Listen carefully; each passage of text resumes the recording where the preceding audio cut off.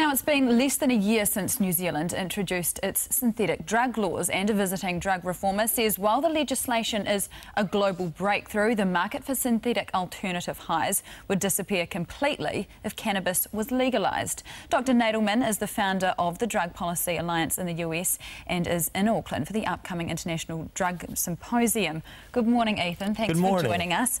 So obviously Colorado is you were deeply involved in that legislation change. Well, I mean, the change in the United States has been incredible. We've gone from having maybe 1/3 of the country in favor of taxing and regulating marijuana just 10 years ago to over 55% now. So what you saw in Colorado and Washington is almost certainly going to be happening in other states around the United States. And as we saw Uruguay do just a few months ago in Latin America, probably other countries as well. What do you think of our Psychoactive Substance Act? I have to say, I mean, it seems like a model of the adult approach to dealing with the issue of illicit drugs, right? Here you have a problem in New Zealand where lots of people are using these party drugs, this synthetic cannabis. Nobody knows exactly what's in them or what they will do. People would probably be better off, relatively speaking, if they're going to use anything, using real cannabis. But your government got together, bipartisan, and passed this legislation to say our bottom line has to be on health and safety, especially of our children. And the best way to do that is not to continue with the failed prohibitionist policy,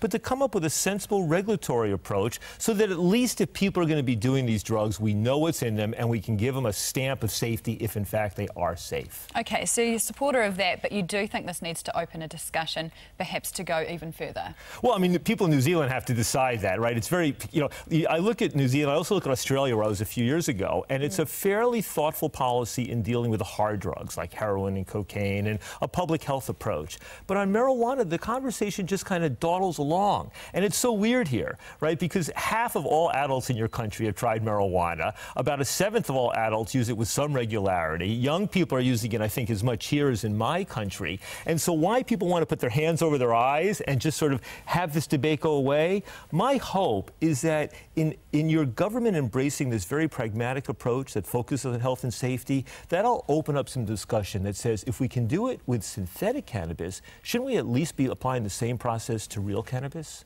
So you think it's safer to decriminalise? Well, it's definitely safer. I mean, arresting large numbers of people, we know that for most young people, more harm results from an arrest to your life than from using the occasional joint. I mean, the evidence is pretty clear on that. The question is, if you legalize it, as we're now doing in Colorado and Washington, the risk is that use might increase. But I don't think use is going to increase among young people because they already have incredibly good access to marijuana. I think, you know who use is going to increase with Colorado and Washington? It's going to be older people. People in their 40s, 50s, 60s, 70s, 80s, and 90s who decide they prefer it to the sleeping pill or to a drink at the end of the day or for their arthritis or their aches and pains or maybe to spice up a 30-year-old marriage. I mean, that's really what's going to happen with legal marijuana. The problem being, though, some research here would suggest that if you were to try marijuana, you're more likely, particularly with young people in this country, more likely to then experiment with harder, more serious drugs. Well, it's more likely, but then there's 90% of all people who ever use marijuana don't go on. So this whole notion of marijuana being a gateway is mostly wrong. But more importantly, if you look at the Netherlands, where marijuana has been sort of legal for 30-odd years, which it turns out that the percent of young people who use marijuana and then go try harder drugs is less than in other countries. Why? Because the Dutch essentially separated the markets. In the Netherlands, here's where you go for marijuana, there's where you go for the other drugs. In most other countries, yours and mine, people tend to go to the same drug dealers, and that's why you get some gateway effect. Not because of some magical power about marijuana, but because of the illegal marketing. It's always been a divisive topic. Dr.